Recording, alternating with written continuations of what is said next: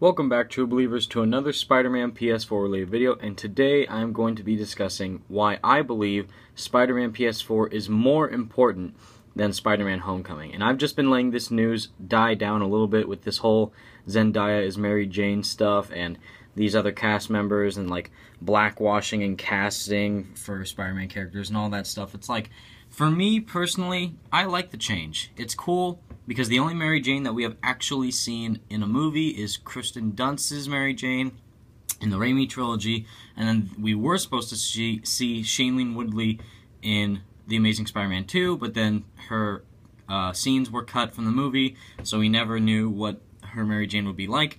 But this seems more appropriate for Spider-Man, as what I feel like, just because of the fact it was stated by Hector Navarro from Superhero News. Go check them out, they're great. And also in normal like statistics, I believe it was like there's only like 30% to 40% of white people in Queens nowadays. So that whole majority of people people living in Queens makes sense of, you know, Mary Jane, a very influential character in the Marvel comics and now going to be in the Marvel Cinematic Universe. Will it be multiracial or black or, you know, Asian, Hispanic, what have you. I think it's an appropriate fit, and it's changed. Like, you know, Liz Allen in The Spectacular Spider-Man went from being white to Latino, and no one complained. No complaints. And that is what they're doing in this movie. Again, both for Liz Allen and Mary Jane. Like, Liz Allen, I believe, is like half black, half Hispanic. I'm assuming what the person who's playing Liz Allen is, what the actress's name who is playing Liz Allen in the movie. And then Zendaya, I think, will do a great job as Mary Jane. She seems like she fits the role perfectly, and her like spunkiness and like not hyper attitude, but like really upbeat attitude really fits the personality of Mary Jane, and I think it'll be great. But for Spider-Man PS4, there's differences between a movie and a game. When people say that superhero movies are just movies, don't listen to those people. They don't understand what we understand as fans of the character and as fans of the characters of multiple comic book universes. And again, like, you could say that The Dark Knight was just a movie, or even though this isn't a superhero movie, but Inception was just a movie. Those aren't movies. Those are like life-changing experiences. Like, when Heath Ledger, again, was cast as the Joker, same thing, like, what the hell is going on? Why is some guy who has only been in, like, romantic comedies gonna be the Joker? This is gonna be a terrible fit. And basically, one of the best live-action portrayals of Joker ever, of all time. For me personally, I think Mark Hamill beats him just because of how iconic his voice alone is. And even though he hasn't been a, you know, live-action Joker, his voice alone carries the entirety of that character.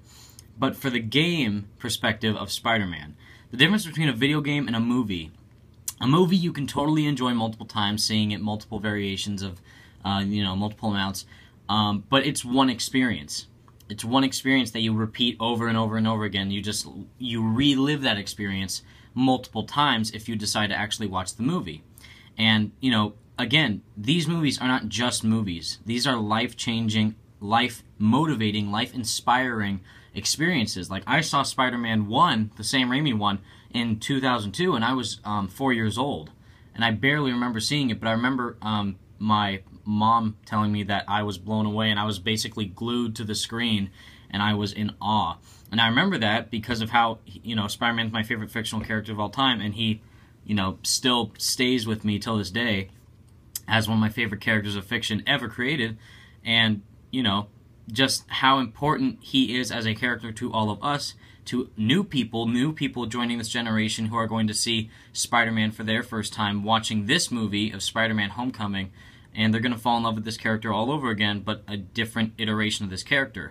And again, there are different iterations of characters, from movies to games to TV shows to toys even. So it's a long array of vast possibilities ranging from interactivity and viewability. And, of course, viewability being for the movies of Spider-Man Homecoming, which is I think is going to be probably better than Spider-Man 2. It's a huge statement, but we have all the factors of a great movie. We have a great director who has stated this is going to be a high school movie, which Ultimate Spider-Man, anybody, who is out there who is a comic book fan, that's basically what that is, or Spectacular Spider-Man, the movie, which I made a video about that. You can go check it out. We're going to have a younger cast, which is going to appeal to younger audiences to go see this character. It's the first Spider-Man movie ever in the Marvel Cinematic Universe. This is history in the making, people. This movie, in one of the first movies to be in the Marvel Cinematic Universe that has Spider-Man in it, his own standalone movie in the MCU. Yes, that's what we've been dreaming of ever since that the Avengers was made. So it's happening. I'm gonna faint when I see it, so I'm gonna love it. And yeah, great cast, great story, great villain choice is plural because there's like more than one villain. And I think it's gonna be a great movie to watch. Now, with all of that in mind, that's a movie that you can only watch once, and you can relive it by watching it over and over again if you love movies. Me, I love feeling like I am that character.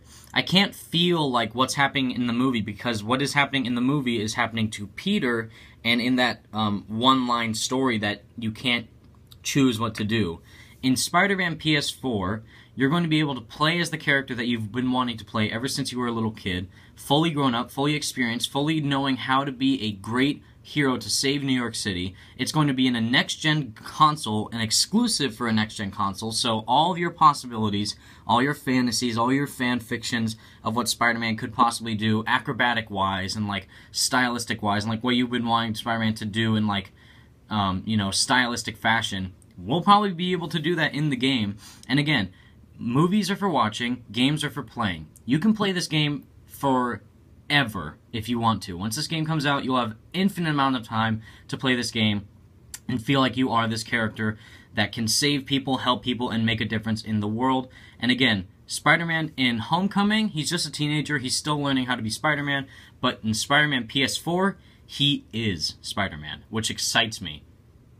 It's cool seeing a young Spider-Man, but I think the newer, older, more experienced, more vast knowledge Spider-Man / Peter Parker, who's really, you know, wiser than the younger, rambunctious kid and knows more how to save people and has probably had some past traumatic experiences happen to him, Gwen Stacy. So if we see that in the game, it would be a experience for a lifetime. Like, again, Batman Arkham Knight, the game, that story is so good that I think it beats, like, The Dark Knight Returns and The Killing Joke and the Under the Red Hood, like, all those stories, in my opinion.